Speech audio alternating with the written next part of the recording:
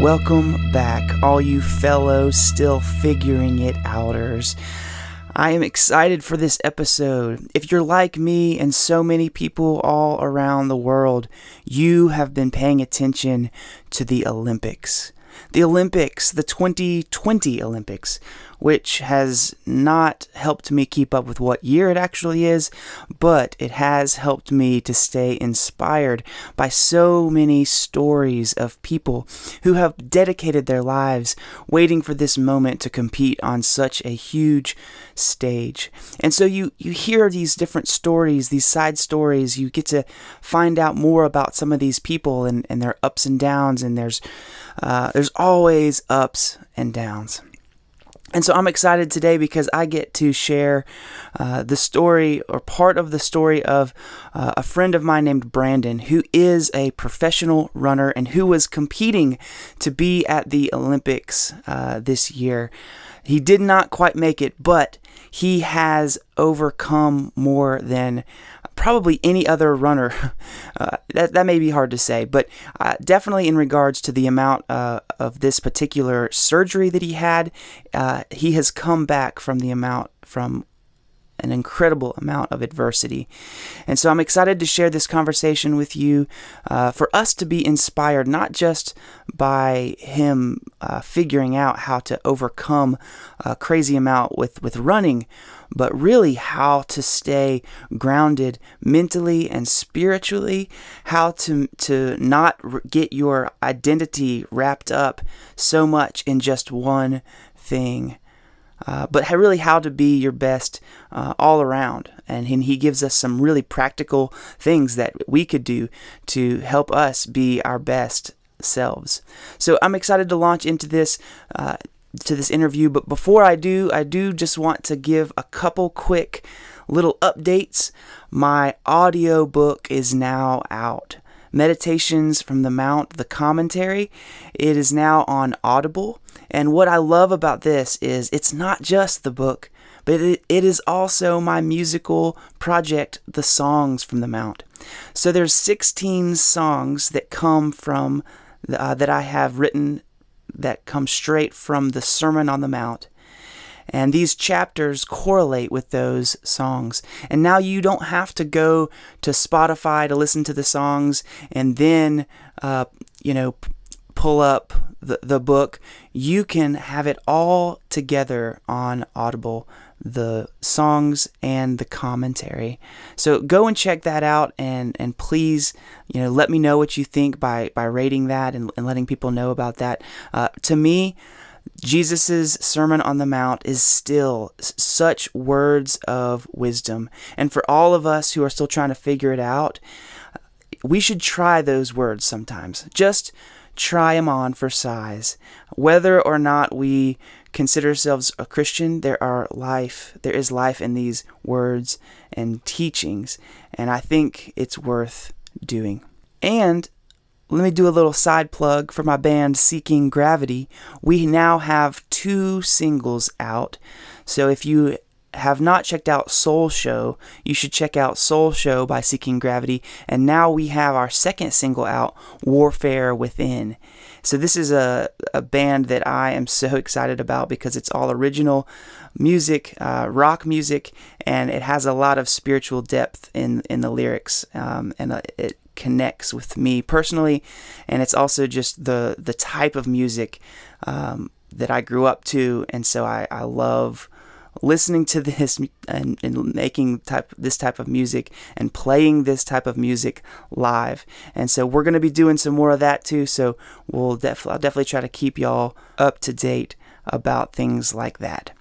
So here is my conversation with Brandon Doughty, professional runner, also a running coach, who you should check out his website if you are even remotely interested in running and learning how to run. You should check that out. Here is Brandon. Man, it's good to see you. I know, it's been too long. Definitely. So where are you located now? I'm in Flagstaff, Arizona. Okay. Yeah. Not too far from the Grand Canyon and Phoenix, and yeah. Dude, That's awesome. Well, next time we take a road trip and check out those sweet sites, we're gonna have to hit you up. Yeah, yeah. I mean, we got an extra bedroom here, guest room. So yeah, absolutely. That's awesome, man. Well, I definitely miss having you around the Blowing Rock area, but it's been cool to kind of keep up with you from a distance through social media and all that. Um, so for the podcast, I'd love to just start with like maybe sharing a little bit about your story, your origins. I mean, I would say it's a pretty rare thing for somebody to be a professional runner, for running to be kind of their main thing that they've done their whole life. Is I guess, when did you first like discover that you were good at running or that you were fast? I mean, is that like you like walked and then you're like, I think I'd rather run as like a kid? How'd that happen? Well, I actually didn't like. I always knew I was one of the faster guys when we played just like sports, but like nothing crazy, like football, baseball, whatever it is. And I always, when we did suicides, basketball, like whatever it was, I was always like the first or one of the first guys. So I was just faster, but I was also really short. So I was like, you win some, you lose some. But I didn't do my first race until sixth grade, the first cross country meet. And the only reason I ran cross country was because you weren't allowed to play football until seventh grade in West Virginia. So I just kind of got lucky, and our team went undefeated that year. I was our fifth man, so I wasn't even like sixth through eighth grade, and I was the fifth man, and we went undefeated, and it was just a great experience, and I kind of just stuck with it after that. Nice. So middle school, you figured out you could do some running, but then I'd say by my eighth grade year, I realized I was especially talented. That was kind of when I started standing out a little bit more. I pretty much won every single race I ran. And then like the high school coach would come to the meets and talk to me. And that wasn't super normal for our middle school, even with how good we were, to have the high school coach come in, to watch the races. So that's when I kind of started figuring out I was pretty good at it.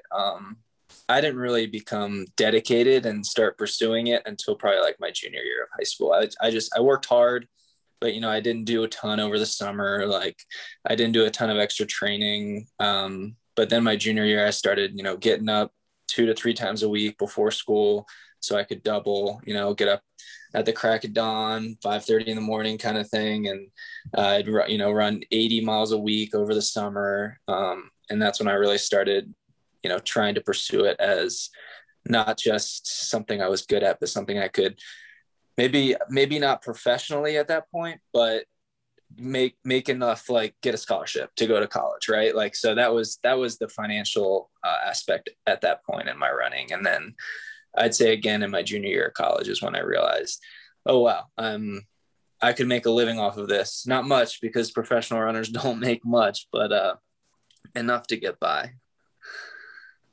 So have you always been a competitive natured person? Yeah, no, absolutely. I'd say I'm a very good sport. Like I'm a good loser, which is something that running teaches you quickly, because you lose 99% of the races, even if it was a win, like even if it was a good race. So I'd say I'm a good sport, but definitely very competitive. On the inside, I'm dying if I'm losing, but I try not to show it, just for the fun cornhole games or a game of Monopoly or something. Where do you think that came from? I mean, do you have siblings? Yeah, I'm the oldest. I have a little sister in the middle, and then my youngest brother. So I'm the oldest, and yeah, I mean, our whole family's always been competitive with games. We played a lot of card games growing up. A game called Spades. It was a 4-person game, so we would all 4 play all the time, and it got pretty heated. So it definitely runs in the family. Nice. Well, just share a little bit about your journey. I mean, I know you've had a lot of ups and downs. You've had some injuries, some surgeries, basically things that other people have said, well, you pretty much need to quit, and you haven't quit. Yeah, I mean, sports are tough. I mean, everybody knows that. A lot of highs and lows, which is why I do it. You're just always chasing the high. I was super blessed early on. Like we were talking about in high school and college, I was super healthy. I just got better every year.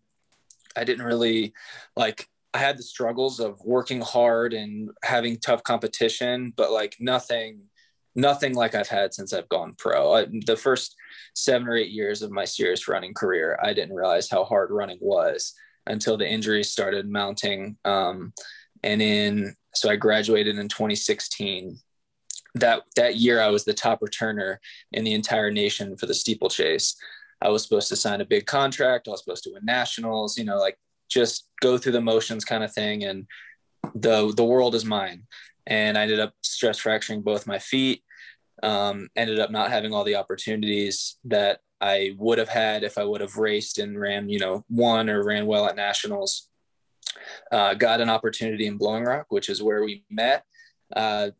By Zap, the professional running team there. And I was super blessed to have that opportunity. And the injuries honestly just didn't stop there.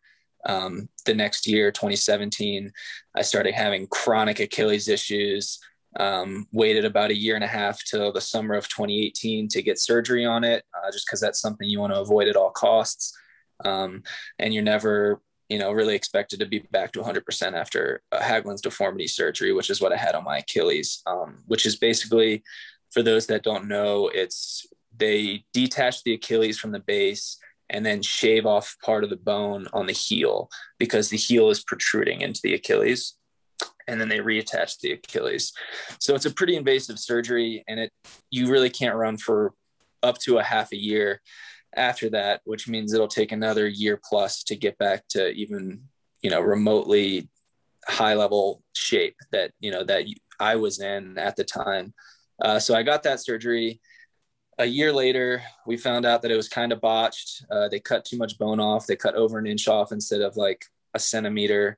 It grew back, protruding the Achilles, and I needed the same surgery on my right Achilles again, which is something that no one's ever come back from and run at a high level.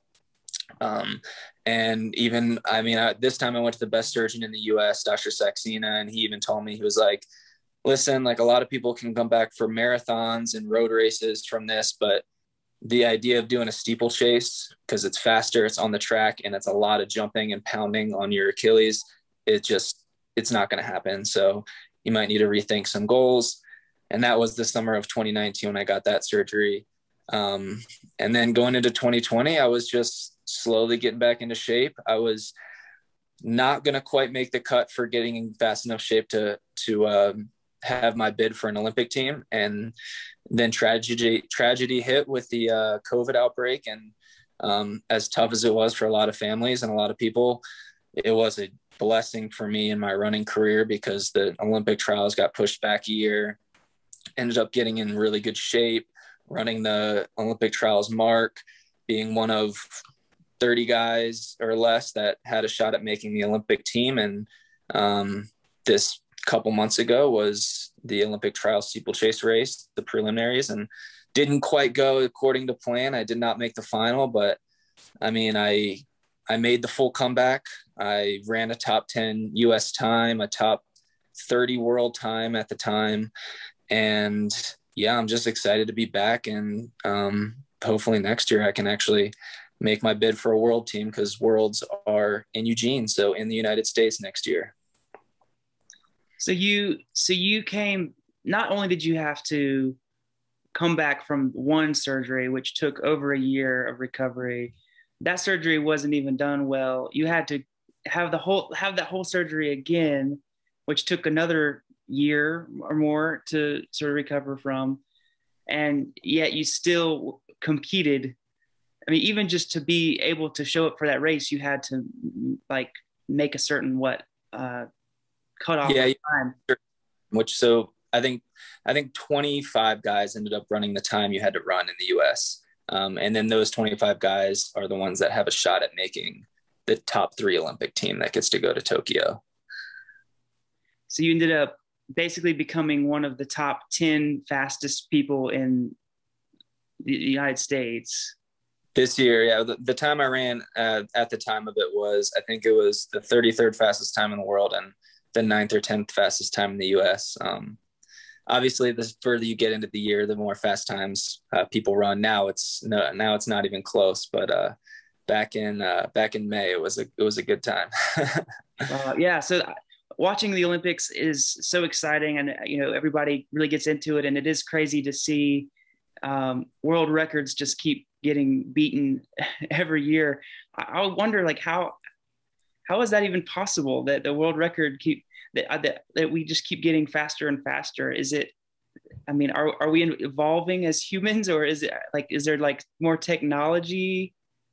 Yeah, I think for the most part, it's, especially right now for running, it's technology. And it's a lot of it's knowledge. It's knowing how to train smarter and better for certain events, knowing the proper nutrition, like knowing how much protein to take, when to take it, just a bunch of little things that add up. But right now in running, it's super controversial with shoes. Nike last year came out with this pair of spikes that, like, for non-runners, it basically feels like you're on a trampoline when you're running. Like, it's ridiculous. So then the USA Track and Field and the IAAF, which is like the World Association, like committee for running, had to start making laws and rules about what can and can't go in shoes, and how big the heel to toe drop can be, and how, quote unquote, bouncy they can be with the foam combined with a carbon fiber plate, which is what made it so bouncy. So the technology has been crazy, and a lot of other companies are catching up at this point. Most of them have, but all the way up until the trials, it was intense. I ended up getting my contract frozen with Under Armour because I didn't want to wear a pair of Under Armour shoes, because at the time they didn't have the same technology that the Nikes and the Asics and the Hokas of the world had. So it was tough for a lot of athletes, and a lot of shoe companies making decisions like, are we going to let our athletes race in shoes that aren't ours so they have a better shot at making a team, or are we going to put our foot down? And it was a pretty intense last year of just chaos with technology. So yeah, long story short, my answer. That's wild. Well, yeah. You definitely went into something I was going to ask you about, which is, one of the things I just kind of noticed and learned from you when you were in Blowing Rock even, is, when you're running professionally, your whole lifestyle is really affected, because not only do you have to train hard, you have to rest hard or rest well. Yeah. And it seems like it's a full lifestyle, and down to your diet. And one of the things that is really interesting to me is, and I've seen you kind of write about this on your social media posts, is, and people don't think about this, but I think Simone Biles has actually really highlighted this, is it's not just about physical fitness, but it's about mental health. So can you talk a little bit about that? Yeah, no, I think a lot of athletes would say it's 50% mental and 50% physical in sports, and especially running. Like, I mean, you've done a ton of like half marathons and hard, 10Ks and 5Ks. I'm sure that you can be like, yeah, there's a lot of mental aspects to it, making decisions on paces and hanging on, and I can do this right now, but I don't think I can do it for a mile. So do I back off? There's so many different things. And then the pressure that gets surmounted on top of that, with these, world stages, that national stages that we race at, it gets even harder. And I think if you're not on top of it, it can really get the best of you. And that's kind of what happened with Simone. I think, you don't really realize it until it's too late. And she just kind of like mentally broke, and that's why she had to back out, because she was scared she was going to ruin a medal for the US team. And she's the best, gymnastics athlete in the entire world. And she's been that. So, the mental aspect has a lot to do with it. And most people don't spend, if it's 50-50, we're not spending 50% of the time working on the mental side, right? Like, we're spending 99 on the physical side. So for me, My injuries ended up being a blessing in disguise because it kind of helped me get my head right with meditation. For me, a lot of it's reading the Bible every day. Like that just keeps me grounded. I write down 3 things I'm grateful for every morning when I wake up to kind of get me started on the right foot. Just really, really little things.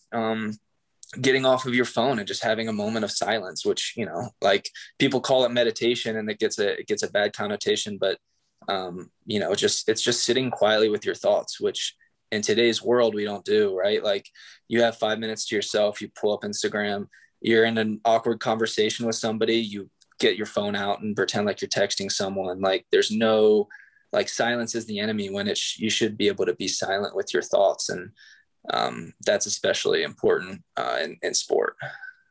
So you feel like these injuries actually helped you learn how to maybe have more practices for your mental health? Yeah, I just didn't spend much time on it. I just never spent any time working on it because you're just like, oh yeah, mentally tough. Like I show up when it counts most, and it's not always just about that.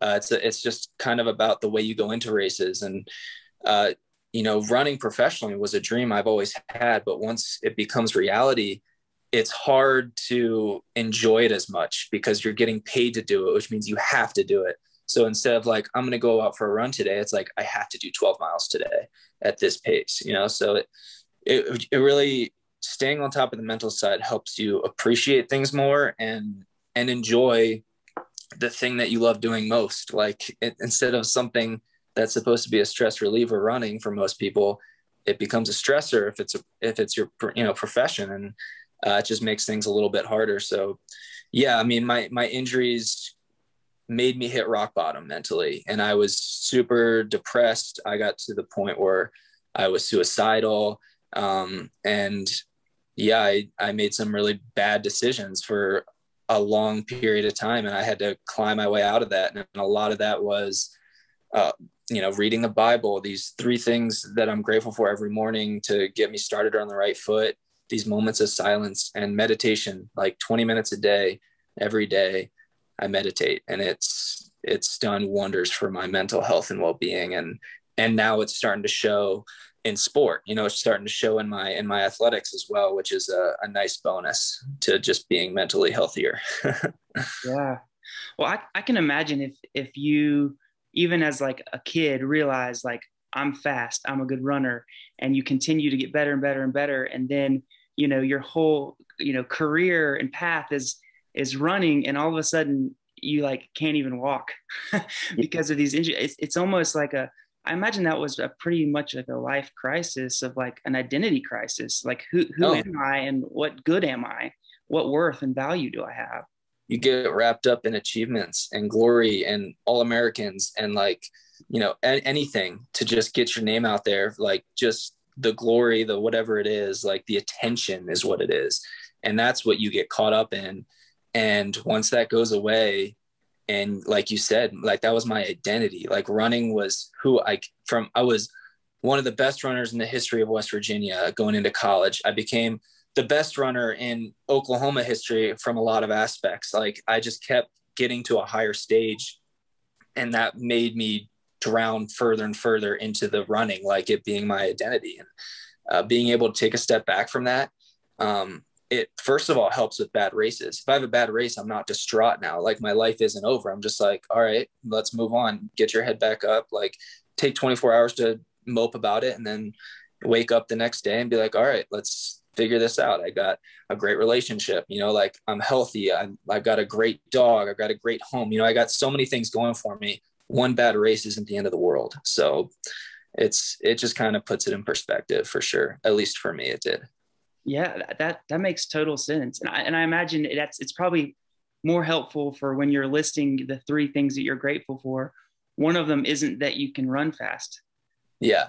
I mean, exactly. that might be one sometimes, but if that's the only thing, yeah, as soon as, you have an injury, it's like, well, that you don't have that leg to stand on, literally and metaphorically. Yeah. Put all your eggs in one basket, and that means they all crack at the same time, right? So you don't have any more eggs. But I mean, I'm sure you can relate with music, like I'm sure at times it's just like almost feels like more of a chore than it does something that you love. And like, it's your biggest passion, right? So like, you have to take a step back and be like, I'm writing songs, I'm singing, like I'm doing what I love. And I, kind of need to wake up and realize that, right? Yeah. So a big part of it is like keeping the joy. Yeah.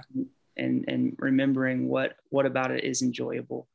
And I can imagine, I had a similar thing when I actually, I'm pretty much self-taught on guitar. I had other people show me some things, but there was one time in my life where I was doing classical guitar for a college degree, and I had to like perform, with the classical guitar. And that was the one time when it felt like work, rather than like, I could just pick up and play whatever I wanted to. Like I had to like play some things that I didn't want to, Yeah. So I could understand when running goes from being the thing you love to being your job. Yeah. Yeah. You definitely have to figure out how to keep your head in check. Well, so I'm really interested in your meditation practices, because, I feel like in so many aspects of life and in our world, more and more people are realizing just how important it is to have some practices like that. How did you start doing that? Like, was there anything that kind of helped you figure out how to get started doing things? Yeah. I mean, I got to the point where I had to. I was in such a dark place. And like I said, I hit rock bottom so hard. And once you hit rock bottom and there's nowhere else to go, like you're just like, something has to change. I have to do something. You listen to a podcast and they say something about meditation. So you download an app and you try it. And that app for me was Headspace. At this point, it's gotten crazy expensive, but you can use other apps like Calm or something else. But I think they still have like free trials. And what I did was I got the app for a year. I bought whatever it cost at the time, and I meditated for basically a year on the app. And now I basically just set my watch to 20-minute timer that just vibrates when it's over. And I just sit quietly with my thoughts and almost imagine like a canoe, and like letting whatever thought it was float down the river. And like you have a certain spatial like perspective and you watch this canoe float down. Just let that thought go. You can think on it. If it's a slower current, that's fine, but let it keep moving. And once it's out of the picture, move on to the next one. And maybe this one goes wide faster. And it's just kind of like, that's how you keep on top of not just getting caught in one thing with meditation. You can, that's how I kind of keep the ball rolling and keep my mind moving and stay focused and just kind of being in the moment. But yeah, I mean, it built, I didn't just sit down one day and say, I'm going to meditate for an hour quietly with my thoughts to myself. I would never be able to do that. It was 2 minutes, it was 3 minutes, and you work your way up just like anything. Yeah, that makes a lot of sense. And that's in the same way that you can't just say tomorrow I'm going to run a marathon. Yeah. You have to figure out, you have to take these steps to build up to that.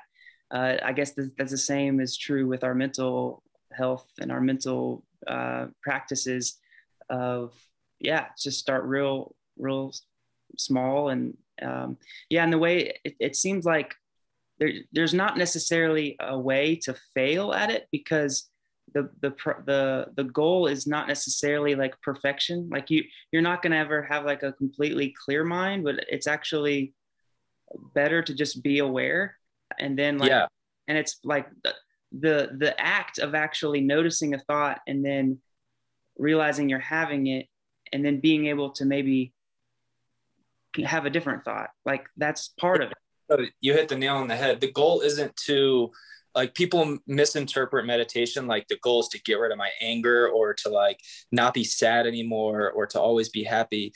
The goal is to create space when you feel that anger emotion and know that it's not you, and that emotion doesn't define you as a person, and it's okay that you feel it and everybody feels it.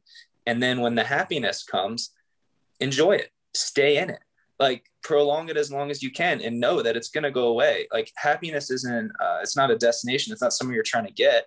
It's more of a wave. It ebbs and flows, and you just kind of have to roll with it. And it's you're never always going to be happy. And if you are, then you actually don't know what happiness is, because it becomes the normal state, right? So without the valleys, we can't enjoy the peaks. And that, like you said, like just creating space from certain thoughts and emotions, that's what it's about. It's not about ignoring them or burying them or getting rid of them, because that's never going to happen. Man, that's without the valleys, there would be no the peaks. That definitely like fits with your story. I mean, if I feel like if you just had always had, success your whole life, like you'd probably be super bored. Yeah, I wouldn't appreciate it. I stopped appreciating it when I was at the top of my game my last 2 years of college. It became more of a fear of failure than like an enjoyment to succeed or an enjoyment just doing it. And like now, even though I'm like not even running as well as I did then, I'm enjoying it more. Like, and I'm enjoying every day. The runs where I don't want to go on, but I'm just appreciating being able to run healthy. Like there was a time where I would just pray and pray and pray for a pain-free run. I went 4 years without a pain-free run, and that's what I was getting paid to do.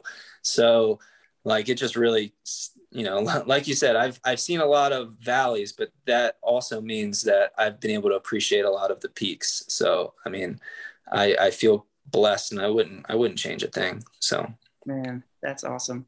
Well, I don't know if I even told you this, but the name of my podcast is Still Figuring It Out. And so the whole idea is that like, we never like get to the point where we arrive and we know it all.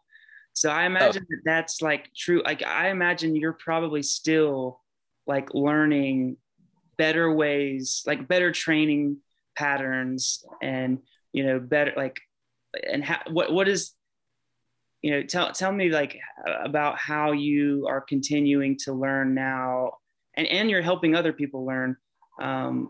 Like, is it like constantly, is it experimentation, or is it like reading other articles and books, or like, all of the above. I know that it's a learning community for you, I'm sure. No, absolutely. I mean, there's so many, like, running is simple, but it's not easy. There's so many aspects to it, especially in the pro world. And I mean, weightlifting, speed work, plyometrics, like volume, like there's so many things, nutrition and sleep, and yeah, there's new things coming out every day. And this is also a perfect opportunity to plug my coaching. So I'm going to jump on that. I have a private online coaching business called Doughty's American Running Team. It's in the link in my bio on Instagram, Dodes _XC. And yeah, that's where most of my learning has come from. My failures as an athlete, so I can help others succeed and not make the same mistakes that I do. So a lot of it's trial and error. And, I do a lot of marathon coaching, even though I've never run a marathon. So I've learned so much over the last 3 years of coaching that. And a lot of that is just hydration during the race. That the amount I've learned about hydration in a marathon, like during a marathon, is, I had no idea, even when I was a pro runner to start, and it's just, there's so many little aspects that you can continue to learn and grow. And yeah, just read books, trial and error, and you slowly figure out what works, because everybody's different and everyone needs their own little individualization in training. And that's what I try to give as a coach. And that's what I try to do for myself as an athlete. So. Yeah, that's awesome. I was hoping you would do that, because I knew you were, not just using your knowledge for yourself these days, but helping other people, learn how to get the best out of their bodies and out of their lives. I actually, over quarantine, I started running even more because it really was a way to kind of get out of the house and clear my head. And so I actually just signed up for another half marathon. And so I've been a little discouraged though, because I just came back from the beach, and I feel like after vacation, that first run, you're like, do I even remember how to do this? It feels so awkward, and like, you're like, am I even moving my arms right with the legs? Like, no, I still feel that. I'm in the middle of a 2-week break, and I guarantee my first run back, I'm gonna be like, man, I lost all my fitness. It's all gone. But it never really leaves. It just feels like it for a little while. Every run you've ever done will help you get to this half marathon. So you got this. Thanks, man. That's good to hear. Every run you ever do actually does help in the long run. Yeah, I know. Because then I hear these things like, don't ever go more than like a couple days without running, and then it's like, but then Brandon, this one of the fastest runners in the world, went how many years like where you couldn't even put weight on your foot. Yeah, you can always come back. I mean, it just takes a while. You know, I took probably 4 years of running for like half of the days, just with the surgeries and stuff. And it took about 2 years to get back to my fitness level. But if you look back, to get to where I was took 12 years, you know, like of basically from high school and college and beyond to get that fit. And then I start from scratch and it takes 2 years, and I start from scratch.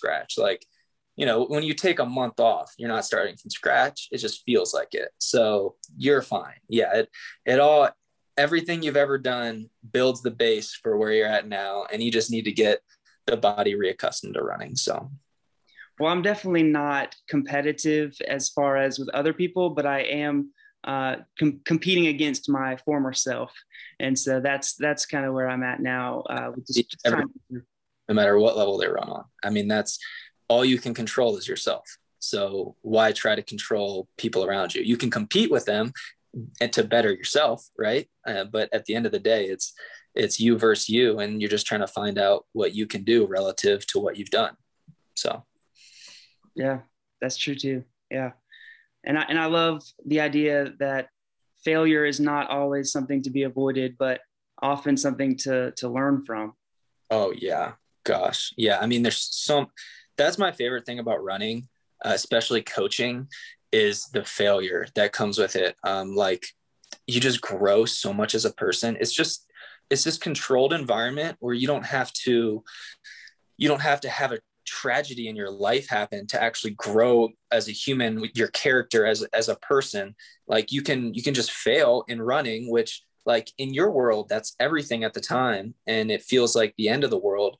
But at the end of the day, it's just running, and you can grow and develop and learn so much about yourself just through, like, for me, the trials I've been through just in the sport. I mean, it's just running, but I've fought back so many times, and I've learned so much about myself and my resilience and what I'm capable of. And it just makes you more confident and more in tune with yourself. And I mean, at the end of the day, isn't that what life's about? Like, learning and growing as a person and helping others learn and grow. And for me, running helps me do that for myself and others. And that's just like, that's all you can ask for. Well said. I don't think there's anything that's like the perfect way to end this conversation. But of course, I know we could go on and on. But thank you so much. I guess one last question is, like, what is it like for you now watching the Olympics? I mean, do you know some of the runners? Like, are you also a little bit like envious of them, or like what's going on in your mind? So a lot's going on in my mind. But to put it in perspective, in 2016, I was hoping to be in shape to make my first team, and ended up having those 2 stress fractures. And watching the Olympics, I almost couldn't do. I was just like, and, you know, especially the steeplechase. But I didn't really know anybody in the races, and I was just out of college, so I just didn't really know any of the pros. Coming into this year, I at least made it to the trials and didn't actually make the Olympic team. When, you know, on paper, when you're a 12-year-old kid, 2020, you know, that was the best chance kind of thing, quote unquote. So I teared up during the opening ceremony when I watched that. It was pretty tough. Just, you know, 10, 15 years of, you know, a goal, a dream doesn't come true. And, you know, I have 3 years to the next Olympics, so I have an opportunity. But the silver lining is the guys in the race, I know all of them. In fact, just on the American team, I have a better record against 2 of the 3 guys. Like, I beat them more than they beat me, 2 of the 3 guys that made the team. So, like, I know I'm good enough to get there. And, like, I mean, there's guys like there's a British steepler that lived with me for 3 months to train up in Flagstaff. So I know these guys super well and I've trained with them. And that's a big step that I made from 2016 to 2021 now. So yeah, it's long story short, it is hard to watch, but worth it. And maybe in 3 years, I'll actually be in Paris, which is where the 2024 Olympics are. Well, you definitely have at least one fan right here rooting for you. And whether or not you make it to the Olympics, I still look to you as a hero of mine, not just because of your running, but because you teach me something about life in general, about what it takes to be better and better, to grow, to have discipline, but also to take care of yourself, to rest, to give yourself what you need, but also push yourself hard. And that resilience is inspiring in so many aspects of life. And so I'm blessed to count you as a friend.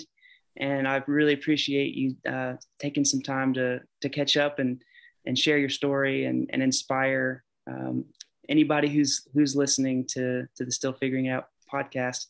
And we'll definitely have to keep the conversation going so we can keep with 3 years, Paris, here we come. Thanks so much for having me on. It's been fun. Definitely, man. I appreciate you. I'm still figuring it out, living with these doubts and beliefs, how to breathe, how to be the only me. Still figuring it out, how to live it out, not just dream, but to see what this love is all about.